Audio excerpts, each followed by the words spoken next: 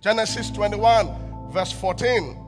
So as we cry to God concerning Nigeria, as we cry to God concerning the kingdom priority is the secret to divine additions.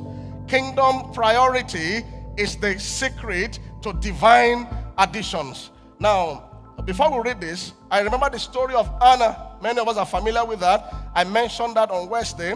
I learned from these stories. This is a woman that had been mocked, disgraced in her household. She was barren for a number of years. And then they go to the temple every year, like visiting, like a pilgrimage. And she would be praying, Father, give me a son or give me a child. This mockery is too much. But it looked like God was even responding. Then one particular year, she hit it well. She said, okay, if you give me a man child, I will give him to you all the days of your life. Wow. For me, that is a sacrifice. For a woman that had not had a child, and then you're expecting one, and you now say, if that one comes, I will drop him in the temple. In those days, the temple she was talking about is not the Sunday service or midweek service. It's a place they visit once in a year. That means she would drop the child in the temple and then be visiting once in a year. It's like not having a child.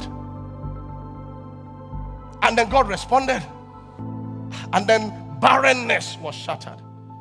And beyond Samuel, the child of promise in that sense, she had other 5 children. So I know that when you put God's kingdom first in anything you do, there will be divine addition. She had Samuel and she had 5 others. A woman that was called barren. Hi, hope you loved that video. Kindly subscribe and click the notification bell to see more videos like this.